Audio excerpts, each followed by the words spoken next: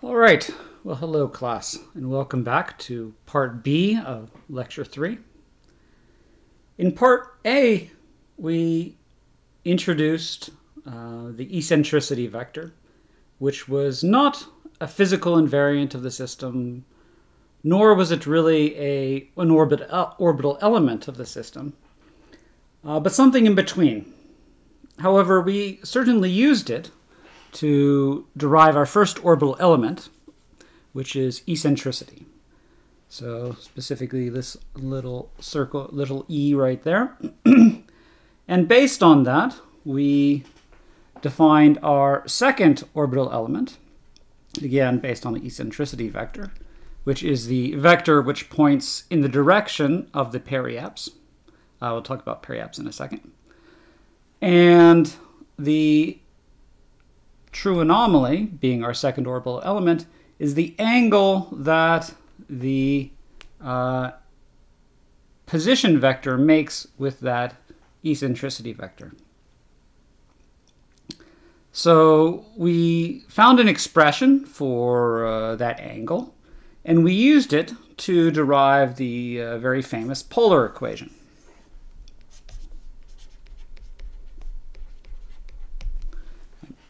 So the polar equation is essentially a parameterization of an ellipse in 2 dimensions using polar coordinates, where the coordinates are distance, of course radius, in scalar form, not vector form, and the true anomaly f. So we have an expression for distance as a function of true anomaly. And I claimed that this sweeps out an ellipse. I didn't prove it, but you can take my word for it, I suppose. Within that, armed with that polar equation, now in this part B of the lecture, we derive a lot of interesting formulae and talk quite a bit about the ellipse and various commonly used notions of geometric properties of that ellipse. And furthermore, we introduce our third orbital element, which is semimajor axis. We'll get to that in a minute. And again, we finalize this relationship between these invariant physical quantities, specifically angular momentum and energy, and the parameters of the ellipse, which will be semimajor axis and eccentricity. So we'll show how to go back and forth between those two quantities. This angular momentum now being in scalar format, not as a vector. Right, so before we get to a whole bunch of equations, useful equations you'll find very helpful when doing the homework, for example, we'll take a brief moment and just verify some of the assertions that I made earlier in the lecture. And once you have the polar equation, these are really quite simple. So if we look at this expression, the polar equation here, it's very clear to us now, at least when e is less than 1, what the smallest value of r is. When is the radius smallest as measured from the focal point of the ellipse? So remember, this is distance to the planet, and so we can find out. Remember, this is constant. This is constant. This is constant. The only thing that's varying here is f. And so, if you want to get the smallest value of r, the value of f you look for is the one which makes the denominator largest. So to get your smallest value of r, you look for the largest value of the denominator. And when is the denominator largest? Well, we have a 1 term here, plus e. E is a positive number. And times cosine of f, which, if we all remember cosine, what that looks like that. Right? Varying between 0 and 2 pi. And so what is the largest value of cosine f? Well, it's just 1, and it occurs when f is 0. Or f equals 2 pi, which is the same point. So the denominator is largest when f is 0. which means that r is smallest when f is 0. And so the radius is smallest when you're pointing in the direction of the eccentricity vector, which verifies our assertion made earlier that the eccentricity vector points towards the periapse, the closest point on the orbit. Okay.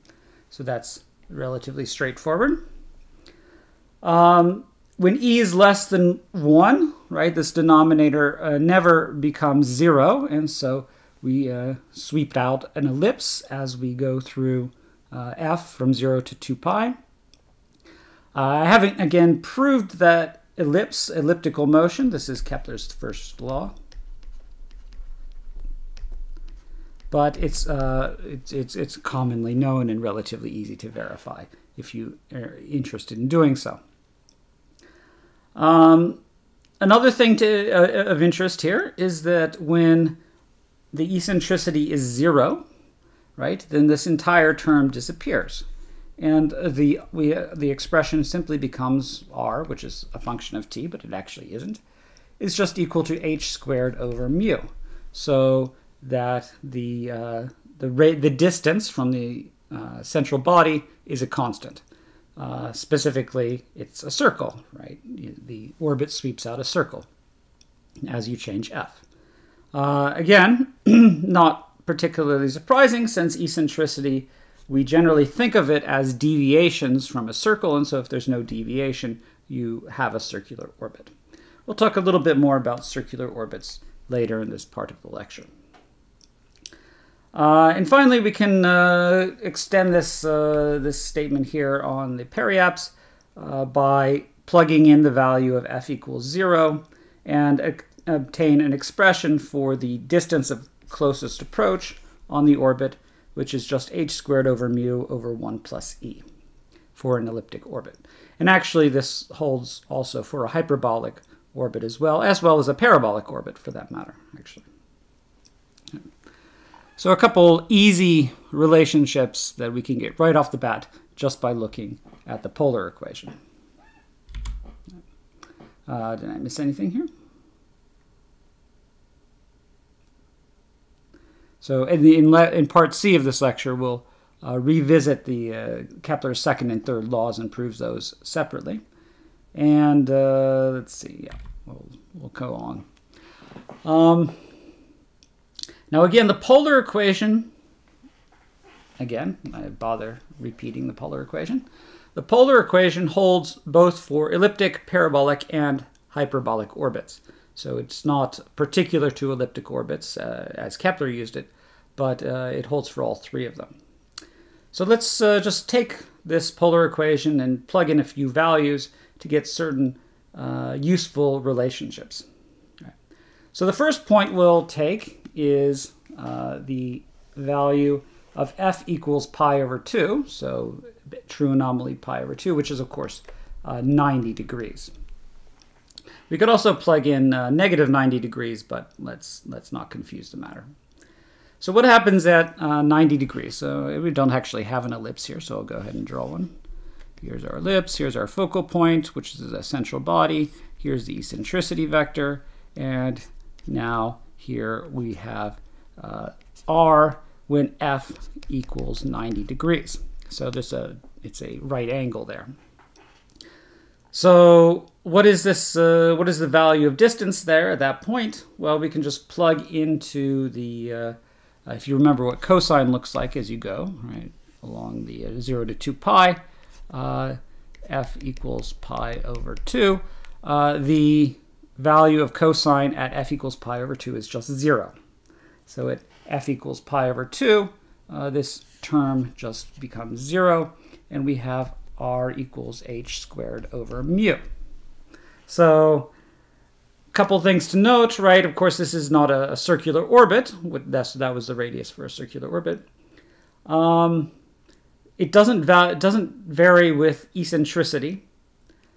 So eccentricity doesn't factor into the semilatus rectum, was what it's called. Why is it called the semilatus rectum? Here we have it's a kind of a funny name. So the semilatus rectum is, it gets its name from rectum, meaning right angle, and lattice, with this interpreting as width, and half of the width because it doesn't. Would be the entire lattice rectum. It goes all the way, and this is a semilatus rectum. It only goes half of the way. So the semilatus rectum then is the distance at a right angle it makes to the ellipse. The orbit makes to the ellipse. This, as I said, this is an important quantity, and it doesn't vary with eccentricity. So it's independent of eccentricity. So often, actually, in describing ellipses, we can parameterize the ellipse with A and E, but sometimes we also use P and E, right? So the semilatus rectum and eccentricity. It's a less common parameterization of ellipse, but equally valid. We don't use P and E as much because there's not quite as much stuff we can do with P, but there are good reasons to use P and E and not A and E, which I won't talk about right now. So it's often referred to as the parameter of the ellipse hyperbolic. Shouldn't really be the parameter because really there are two parameters, P and E. If we combined it with A, however, there's a good reason to use that parameterization, in that we see here that we can get P, this parameter, directly from the angular momentum. So if we have angular momentum, we just go straight up and determine our semilatus rectum. We'll show later on that given energy, you can go straight to semi-major axis as well. And so sometimes this is a useful way of parameterizing the ellipse, because you can go right back and forth between these physical invariants,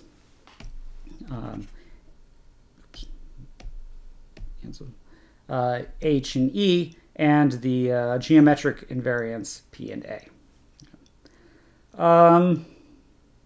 So that's the semilatus rectum, very important quantity. We'll see it a lot. It'll come back. Oh, I should also mention that the semilatus rectum is also, of course, defined in the same way for hyperbolae as well as ellipses. So there's no ambiguity there. The semilatus rectum means exactly the same thing for hyperbola here. It's just the, right, we measure f slightly differently there. So again, semilatus rectum, this formula applies to both ellipses and hyperbolae.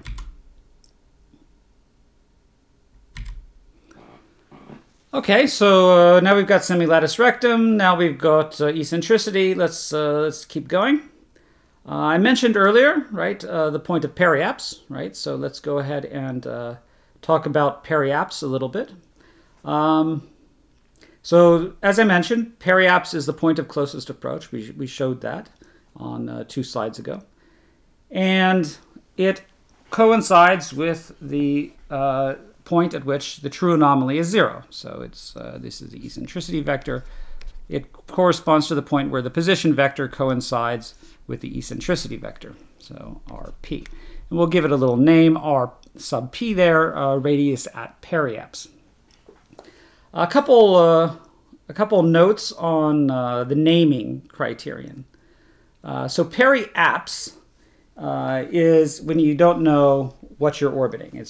Periapse applies to any orbit you want to consider.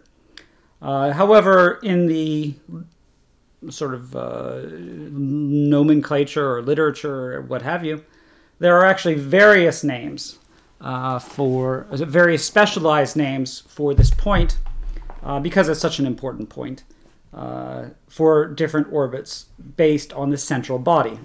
So the thing you're orbiting is, of course, the central body. The one you're probably most familiar with is peri-G, right? G for G Gaia, or G, the Greek word for Earth. So this peri-G only applies to orbits about the Earth. So peri-G is the point of closest approach to the Earth in your orbit. This formula we've given up here, right? Just by plugging in f equals 0. Now we've expressed it in h squared over mu, but let's go ahead and get rid of the h squared over mu so that our physical invariants disappear, and we're only thinking now in terms of our geometric parameters. So specifically, we can define the periapse, define it if you want to call it that, as the ratio of the semilatus rectum over 1 plus e. So that's how we're going to define the periapse. And the concept of periapse actually applies to both hyperbolic and parabolic and elliptic orbits. So I say all orbits up here for the 3 different cases. And so this formula works for any of those. Within those 3 orbits, right, all of these concepts are well defined. We can extend the orbit to other central bodies. The most common are, well, probably the second most common that you'll encounter is perihelion. So that's closest approach about the sun. So if you have, say, some Halley's Comet or something, it has a perihelion, which is the point at closest approach to the sun, and it usually breaks up somewhere around here. Here's my comet. We have other terms. The perilune for lunar orbits. I guess that's probably the third most common. So point of closest approach for lunar orbits. I can keep going. So you might detect a trend in these names. So the closest approach to Mercury is perihermion. Mercury is, of course, the Roman name for the god Mercury, and then Hermes is the Greek name. We can extend that to Saturn. The closest approach to Saturn is periscythe. We actually deviate here from this ion thing for some reason. Extending to Mars, that's another common one, but you don't hear this name very much. Periarion, for Ares, being the Greek version of the god. Closest approach to Jupiter, peri-Jove, for Jove. Wait, why do I have... Oh, sorry, this is a mistake. This is Venus. So, my bad. Periscythe is the closest approach to Venus. So, typo there. The closest approach to Saturn is pericron for Kronos, otherwise known as perisaturnium if you prefer the Romans.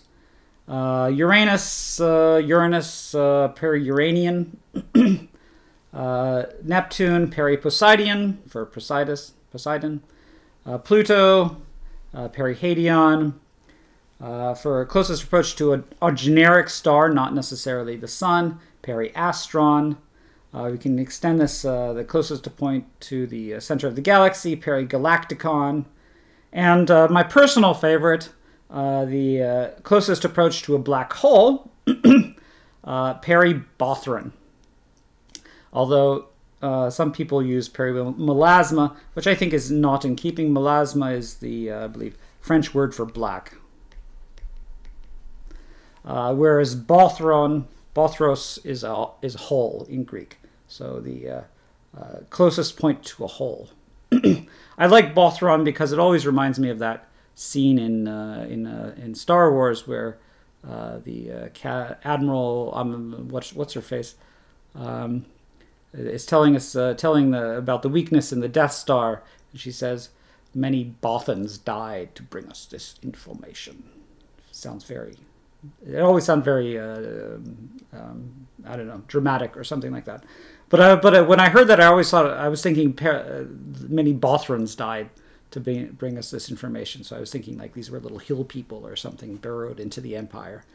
But no, apparently not. It's Bothon. I don't know. Bothrons sounds kind of similar.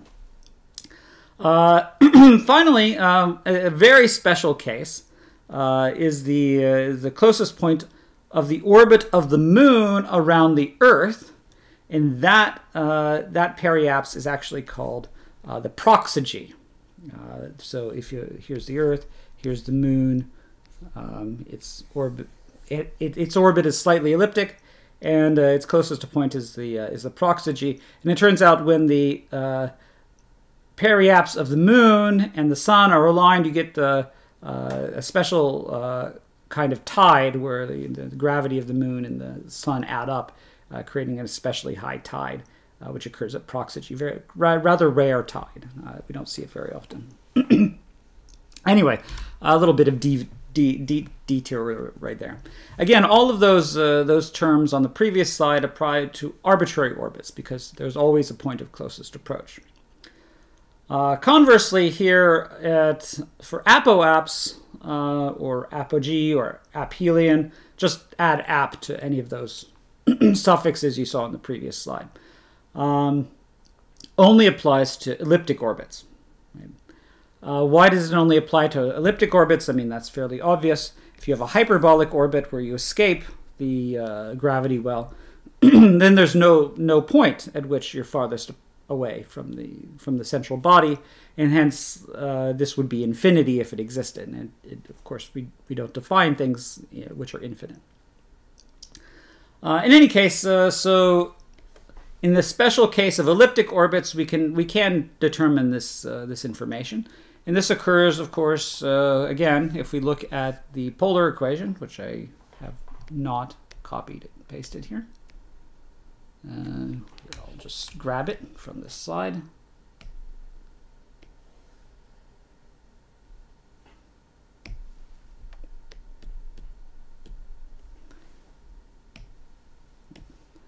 Right, so if we look at this equation now, we can see that when f is equal to pi, or 180 degrees, well, if we look at the value of cosine function, what happens at 180 degrees, cosine f is -1.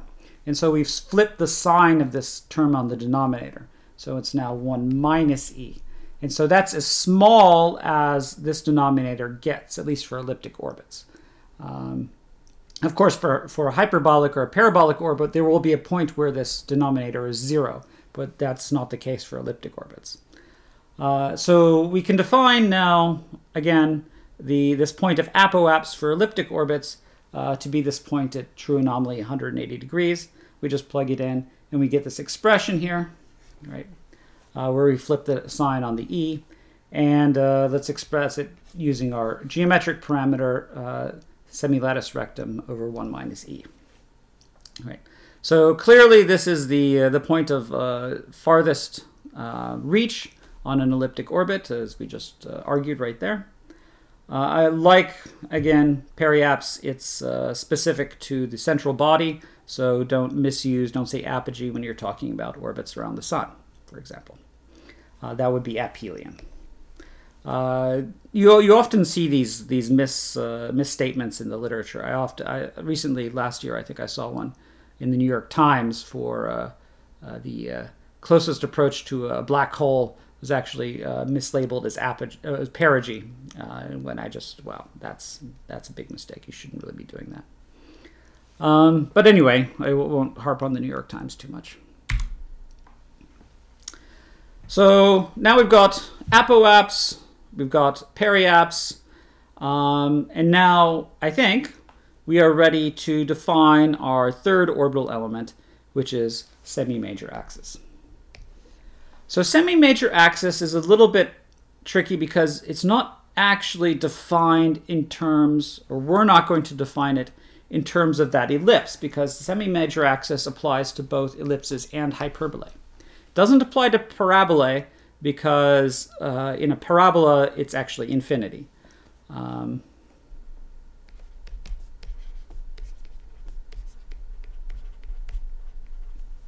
So we don't really consider the semimajor axis of a parabola. So how are we going to define the semimajor axis? We define it sort of numerically as this, again, semilatus rectum over 1 minus e squared. Notice this is different than p over 1 minus e, which was the apoapse. And remember, we had p of 1 plus e, which was the periapse. Right. So it's not the same as these two because there's a little square here in terms of on the e squared. So I mean, that seems like a rather arbitrary way of defining it. but we do it that way so that the definition holds for both the ellipses and the hyperbolae. We'll talk about the special case of ellipses where it's easier to visualize, but again, this definition also applies to hyperbolae. So this formula we have here is not the one we usually use. In fact, actually, we usually go the other direction. So we usually we start with the semi-major axis and we use it to define the semilatus rectum that way. So this is a much more commonly used formula. So it's a very useful formula. So all we've done here is we moved the 1 minus e squared to the a term. Right? So a couple things to note, of course, is that in this definition, if e is greater than 0, or greater than 1, sorry, that implies that, of course, the semi-major axis is less than 0, right? Because the denominator is less than 0. So in the case of a hyperbola, the semi-major axis is less than 0. That's why, of course, we defined it in this sort of arbitrary way, because we can't really define it in a unified way and have it make much sense. I mean, what is a negative length?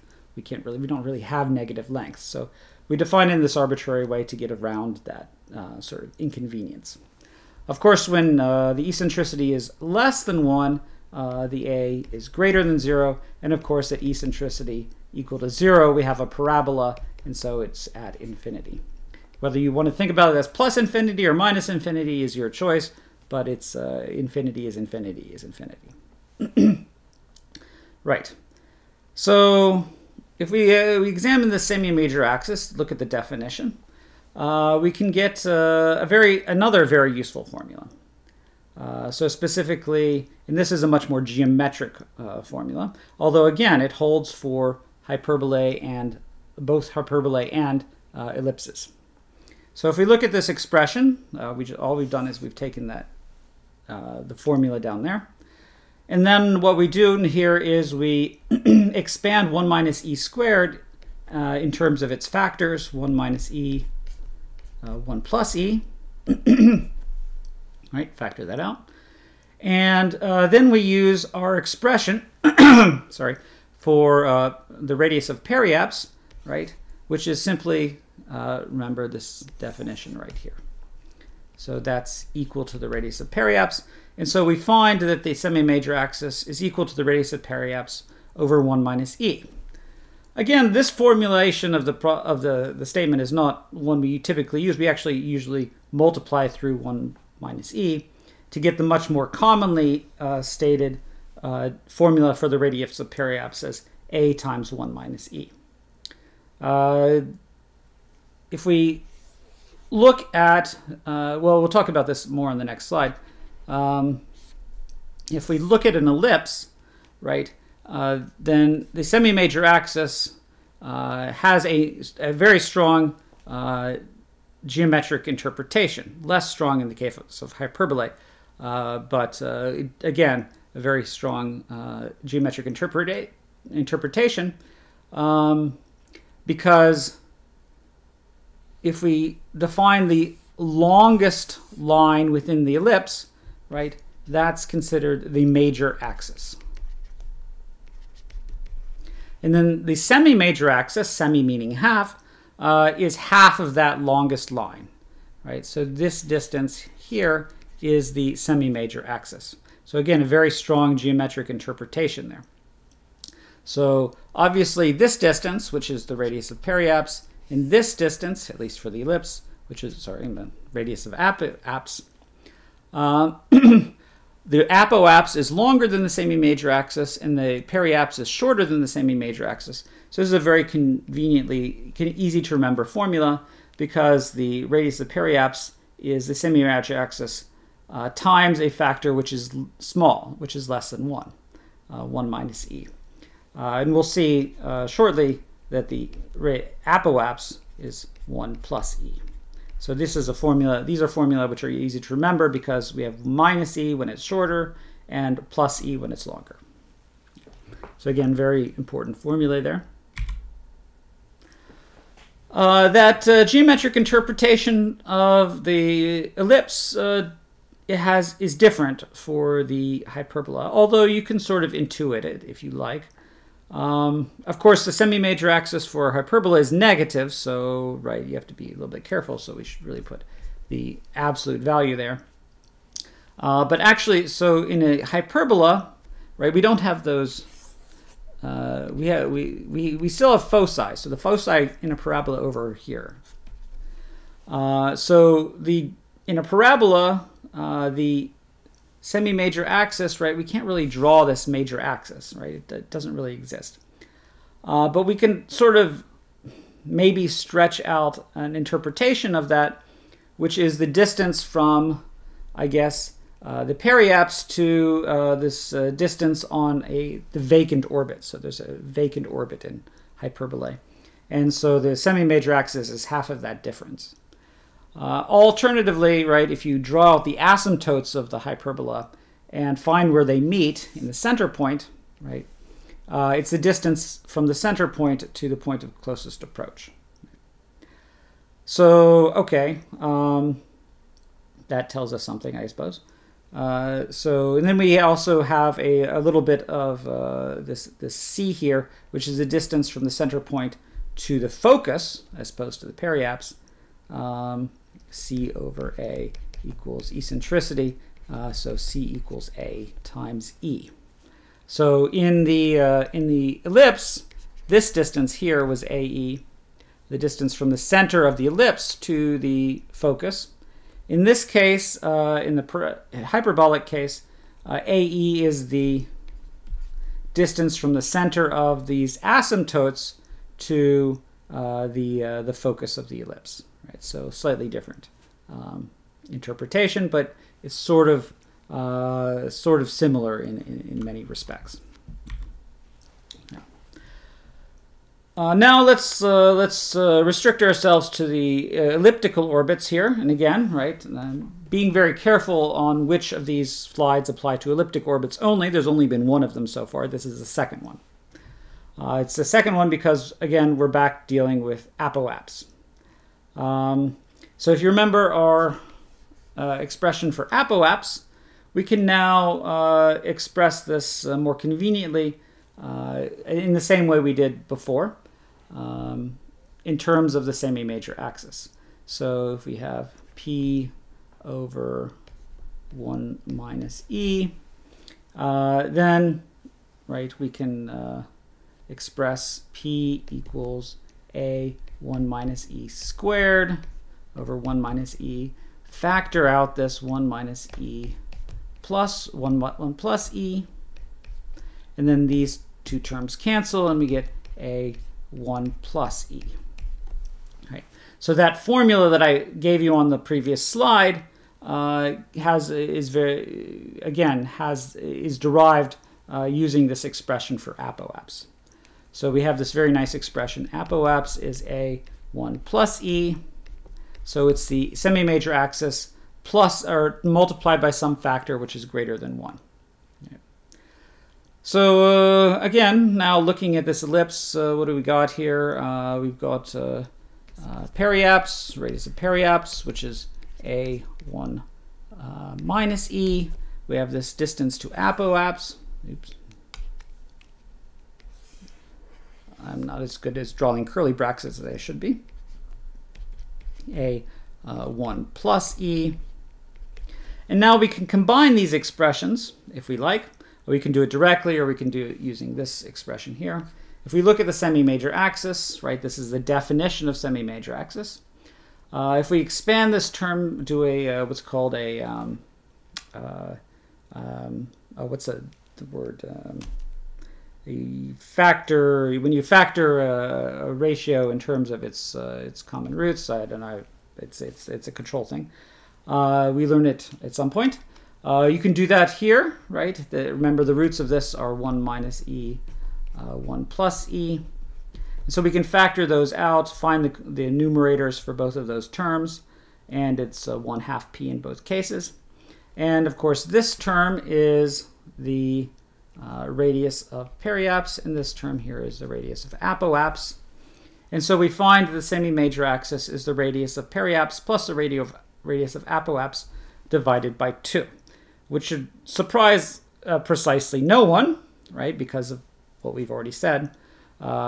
If we add this length to this length, we get the entire major axis, and then the semi-major axis is half of the major axis, and so it just makes intuitive sense here that the semi-major axis is the entire axis just divided by 2.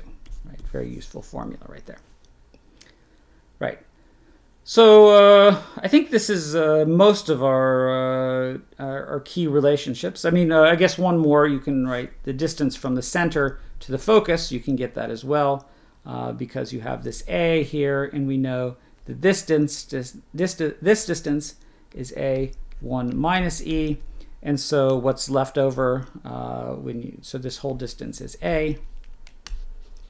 Sorry, getting a bit crazy here on my notes.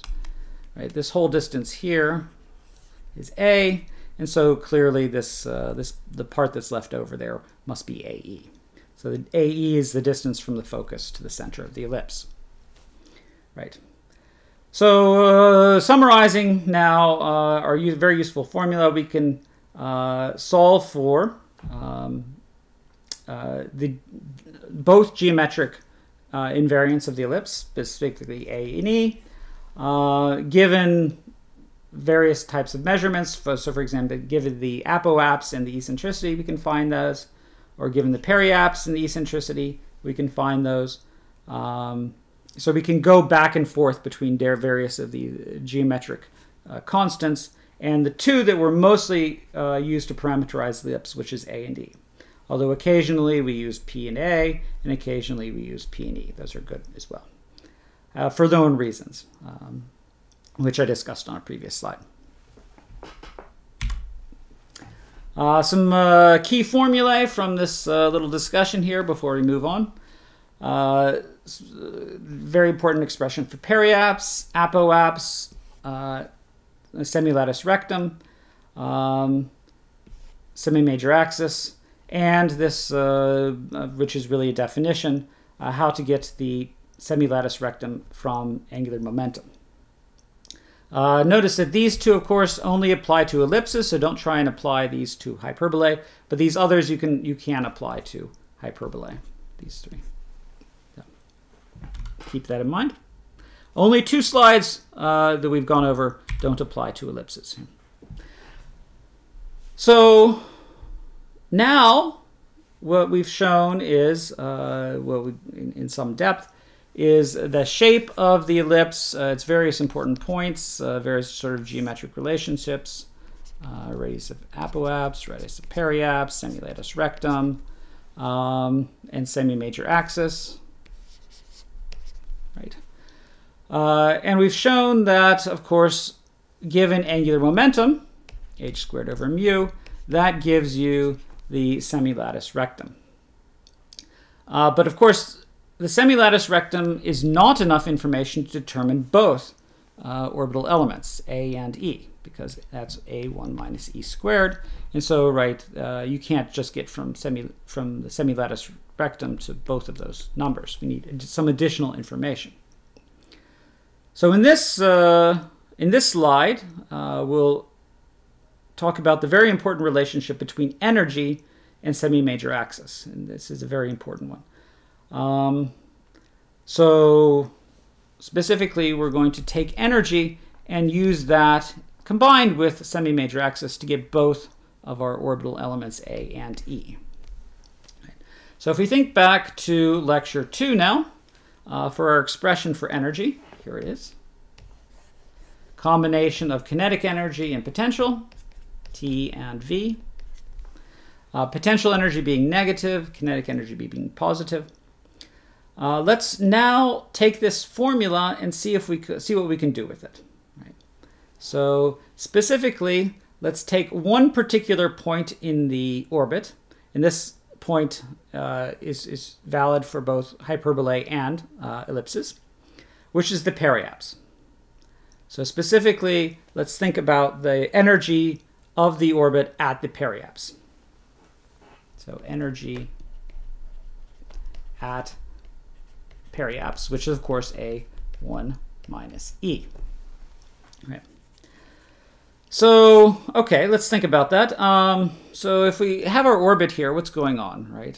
So we're moving in our orbit, moving along. And what's special? Why did we choose the periapse?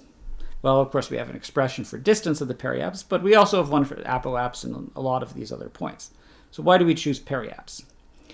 We chose periapse because primarily the velocity vector at periapse is perpendicular to the radius, right? So the position vector is perpendicular to the velocity vector, right? Because the velocity vector is here headed out, and here it's headed in, and it's turning, and at periapse it's precisely orthogonal to the radius vector at the periapse.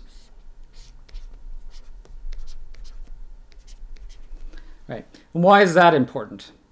Because it allows us to relate in this way velocity, which comes into our expression for energy, to angular momentum. Right. Velocity to angular momentum. So specifically, the angular momentum at the periapse, right, is the distance, rp, times the velocity, vp, right? So velocity times distance, right? So we could have done that at apoapse, but of course, hyperbolae don't have apoapses, so that's why we didn't do it. So that's important because it allows us to express the velocity in terms of the angular momentum and rp, of course, but that hopefully won't cause us too much grief. And then, of course, we have the angular momentum itself can be expressed in terms of, again, the semilatus rectum along with this gravitational constant mu, which of course varies with the central body. All right, so let's take all that information and now plug it into this expression for energy. So first of all, we're going to take this periapse. This is the easy part. And we have an expression for periapse, so we just plug that in, right? A equals our radius of periapse. Slightly more complicated, however, is our expression for v squared. So let's take a look at v squared, vp squared. Well, there's two parts to this, right? So vp is h over rp, as we discussed, rp. rp is, of course, a 1 minus e, right? This is squared, of course, so we get the a squared over 1 minus e squared on the denominator. And h, well, what is h? Well, h, remember, we found in terms of the p and mu. So, actually, I shouldn't say squared yet.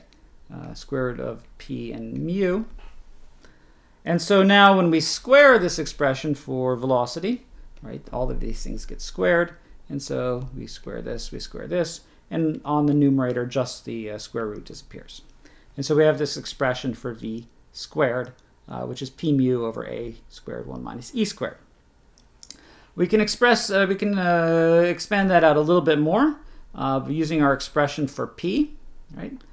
A 1 minus e squared, right? Still got our mu in there, over a squared 1 minus e squared. And that's what we're doing right here, right? Using our expression for p. Where is that? That's p. And now we can do a couple things. Well, first of all, we can cancel out our a's, right? The next thing that we can do is expand out 1 minus e squared in terms of its factors. So 1 minus e, 1 plus e, right? So that's 1 minus e, 1 plus e. And then we have two 1 minus e's on the denominator, so we can get rid of one of those and scratch out that. And so we now get an expression for the energy, at least on the left, which is there's this 1/2 term. All we have left on the numerator is 1 plus e. And on the denominator, we have a times 1 minus e, a 1 minus e. Now on the right-hand side, let's not forget about the right-hand side. Now our denominators are almost identical except for the 1/2, so that we moved 1/2 into the numerator. And since now our denominators are identical, so we can just subtract off mu, and we'll just pull out that, since everything multiplies by mu, we'll pull out the entire factor of mu there. And so our numerator now looks like 1/2 1 plus e minus 1. And now we can say that this minus 1 is 1/2 times 2, right? And so when we pull that 1/2 factor out of both of these terms, right, we get a minus 2 here, drop it out there. And so we get negative 2 plus e plus 1. And so we get that this is just minus 1 plus e, or e minus 1. And e minus 1 is, of course, the negative of 1 minus e. And so those two terms cancel out. And all we're left with is just the negative sign there. And so everything at this point is canceled out. And so all we're left with is that factor on the outside mu, and this a, which we never managed to cancel out, and the factor 1/2 here. Right? So the entire expression for energy now has collapsed, at least at the periapse, to be negative mu over 2a. Right? A very simple expression for energy at the periapse. But of course, energy is invariant, and so this is the expression for energy of the orbit at any point. We've just calculated it at periapse. It just happens to be applied to everywhere in the orbit. And so now this is a very important expression for the total energy of the orbit, which is, of course, the combination of kinetic plus potential. This expression here.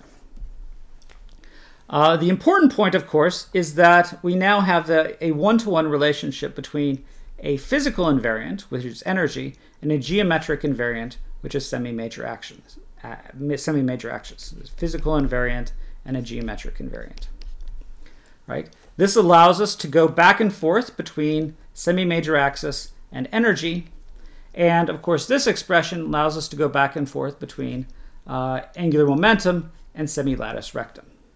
So this is often why it's very convenient to think of your ellipse in terms of P and A as opposed to E and A, because there's this one-to-one relationship between angular momentum and semilatus rectum, and energy and semimajor axis. Right, you can go back and forth very quickly. So let's see. Once we've taken, when we go back and forth between P and A, and E and A, or P and H, and A and E, we can then, of course, bring eccentricity back in, without, of course, calculating the eccentricity vector, which is a major pain, because we have with A, we have this relationship P equals A 1 minus E squared, which we can then solve for E. So we can solve for E is equal to the square root of 1 minus P over A. All right, so again, that's a very important formula. I should probably have highlighted it here. Right. So again, angular momentum, get P, energy, get A, and then use this formula to get eccentricity. Right. So now we can go back and forth between A and E, and which are geometric invariants, and our physical invariants, which are angular momentum and energy. And again, this applies to both hyperbolae and elliptic orbits. Because we used the periapse to calculate this information, this works for both cases. Notice, of course, here, energy, right? It has a negative sign, so energy is negative. That, if we remember that when you're in an elliptic orbit, if you're in orbit, you're in the gravity well of the planet. And hence, if you're in orbit, if you're in an elliptic orbit, right, we don't really consider a hyperbolic orbit to be an orbit per se, because it doesn't repeat, your energy is negative. So E is negative for an ellipse. And that makes sense here now because for an ellipse, A is a positive number. However, for a hyperbola, E is positive. And again, that makes sense because for a hyperbola, remember, by our definition of semimajor axis, the semimajor axis is negative. Hyperbola.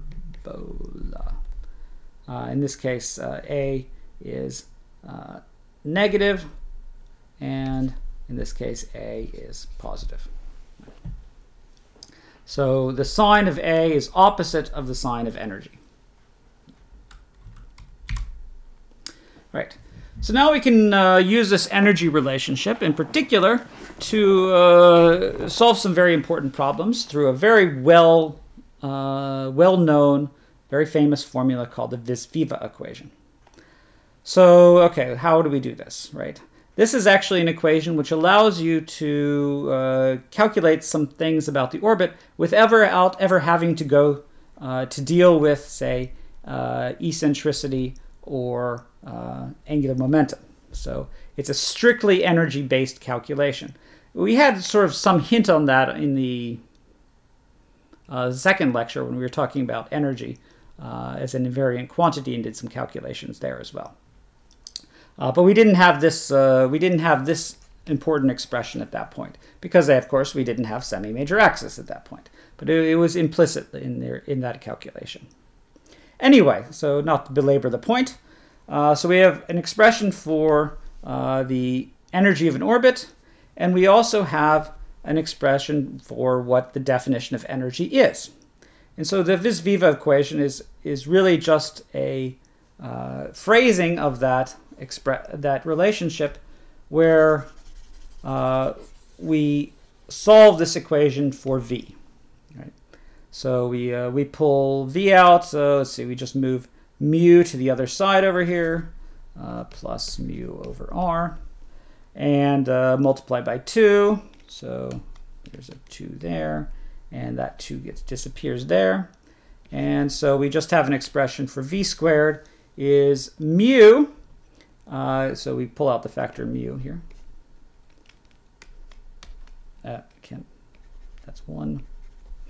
Mu times 2 over r, which comes from here, and 1 over a, which comes from here. Okay. So this relationship, this expression for velocity, right,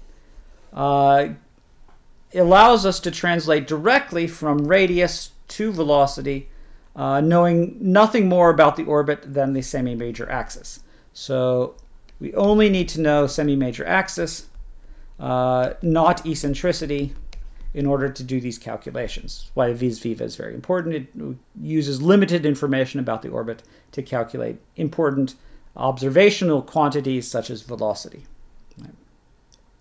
And again, we can, going back to lecture 2, at those calculations at the very end for escape velocity, we can go a little bit beyond that, talk about excess velocity. So that's the velocity once you've escaped the gravity well of the planet. So here's a gravity well.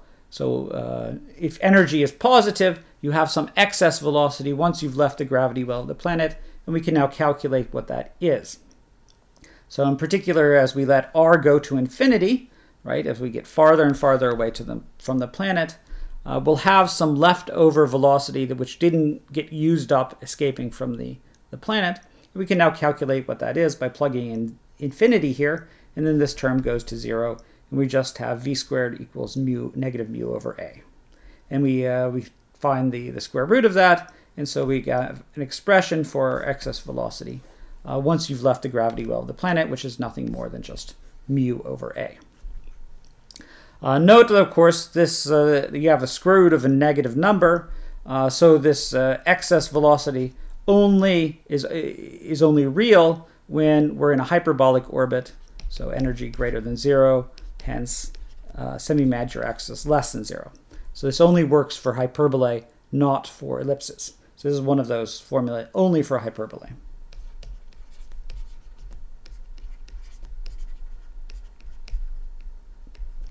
We'll talk about hyperbolas in a separate lecture in a little bit more depth. Right now, there's various interesting things about hyperbolae, which we're not going to get into today.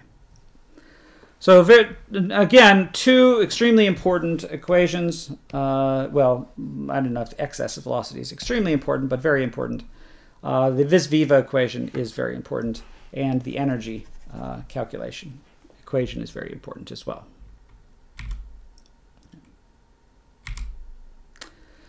So now that we've gone through most of the formula that we're going to go through in part B here, I'll just sort of close out our discussion with a discussion of circular orbits. So of course in a circular orbit, right, it's a very special case where eccentricity is 0. And so in the case of a circular orbit, you have the radius of periapse equals the radius of apoapse, or you can just use the polar equation to find that the distance is a constant at all times, which is of course just the semimajor axis, right, of the orbit. So in this case, r and a are the same value, so we can just plug in r as the distance from the center of the orbit. And we can find a very nice and convenient and very widely used formula for the velocity of a circular orbit as square root of mu over r. Right. So just we subtract 2 over r minus 1 over r, that's just 1 over r, right? And then we have v squared equals mu over r, and that's it, right? V squared equals mu over r. Take the square root, and we have an expression for v. Very important equation, gets a lot of intuition in this equation. So specifically, if we look at this equation, we look at orbits around the Earth, right? For example, orbits around the Earth. What we see is that the velocity of that orbit, right, increases as the size of the orbit decreases. So a smaller orbit has larger velocity, so that would add like v equals 2. Well, maybe 2 is too short. V equals like 8. And here at a larger orbit, we have v equals, say, 4 or something like that. So the farther you are out, the greater your distance in your circular orbit generally, or any orbit really, from the central body, the slower you're going to be moving. This often confuses people because higher orbits are actually, right, E equals negative square root of mu over 2a, which is a similar expression, right? These look vaguely similar, right? But they're really opposite in meaning, in a way. So there's a negative sign here, right? So the higher the orbit, right, the higher the a, right, the smaller the value of energy. But since this energy is negative, that means actually the more energy you have. So these higher orbits have higher orbit, higher a. They also have higher energy, but they have lower velocity. Lower velocity.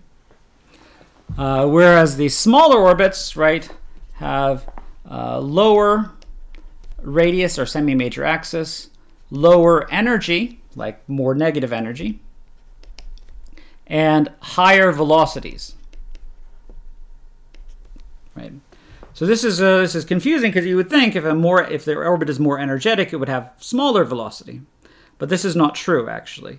It's just because the potential energy of that orbit is lower, right? So you've lost a lot of potential energy going from here to here, and all of that has been translated to kinetic energy.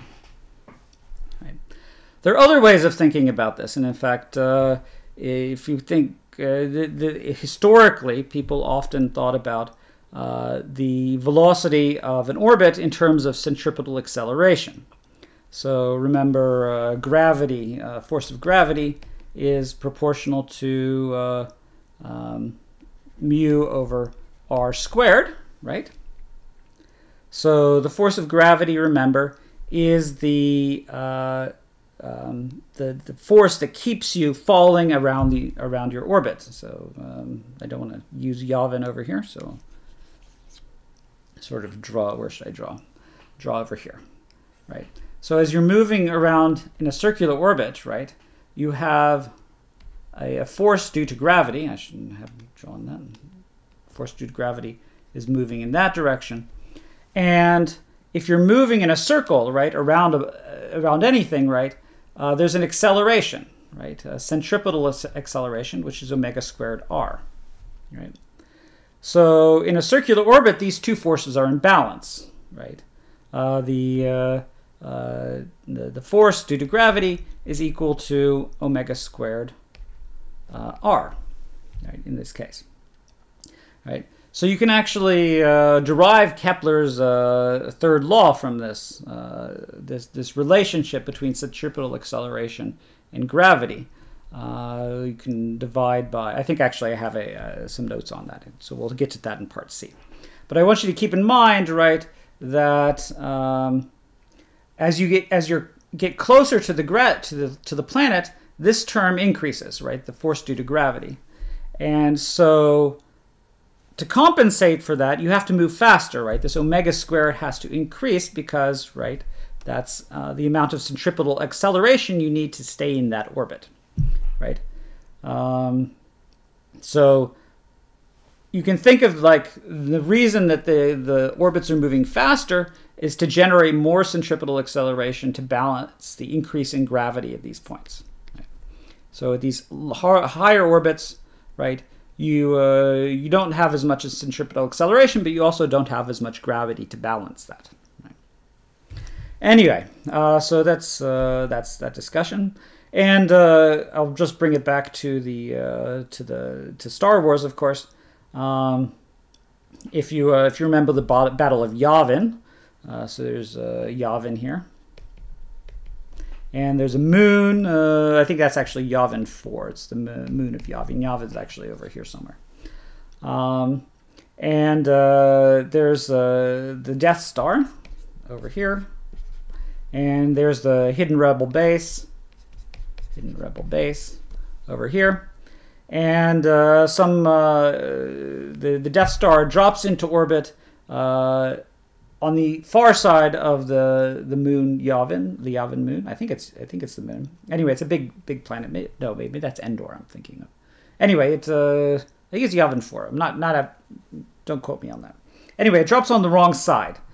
And so there's the scene where the commanding officer on the Death Star is berating his subordinate, saying, "You idiot, you've dropped us too close to the planet." Right? Which is technically true, right? So I guess, but that's not the point, right? That he dropped it too close to the planet. If he dropped it to the planet over here, you'd still be able to shoot down the rebel moon. By dropping the Death Star close to the planet, actually, he's ensured that the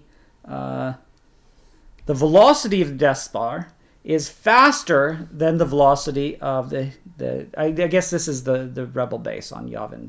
This is Yavin 4. So okay, this is Yavin, and this is Yavin 4. There we go. Anyway, so by dropping the Death Star close to the planet, he's actually ensuring that they have enough, that they're moving faster than the rebel base, than the moon, on which the rebel base is landed. So they're actually ensuring, if they had dropped it like dropped the Death Star over here at exactly the same distance, right, they would never be able to shoot down the rebel base because they'd both be moving at exactly the same velocity, right, angular velocity and linear velocity as well. But by actually dropping close to the planet, they're ensuring that eventually, right, they'll move faster, and so they'll move over here, and they'll eventually catch up to the hidden rebel base and be able to shoot it down. So actually, the Death Star pilot was very smart to drop the Death Star onto close to the planet, but of course, if he had managed to drop it over here, it would have been better. But berating him for dropping it too close to the Death Star is misguided. Basically, that's my point.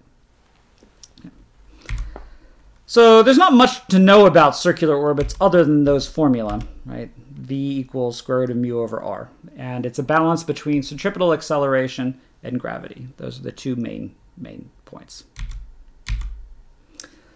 Now we'll just go through a really quick example, which is sort of a variation on the one we had in lecture 2. So in this case, we make two observations, but we observe the geometric invariants of the orbit directly. So specifically, we observe an orbit where the point of closest approach is 15,000 kilometers, and the point of farthest approach is 25,000 kilometers, right? And we want to know what happens at some point in the future. We observe the satellite at another time and another distance, and we want to know its velocity. So this part of the problem is exactly the same as the problem from lecture 2. The difference here, however, is that I'm giving you too much information, honestly, because I'm giving you enough information to determine both A and E. Right?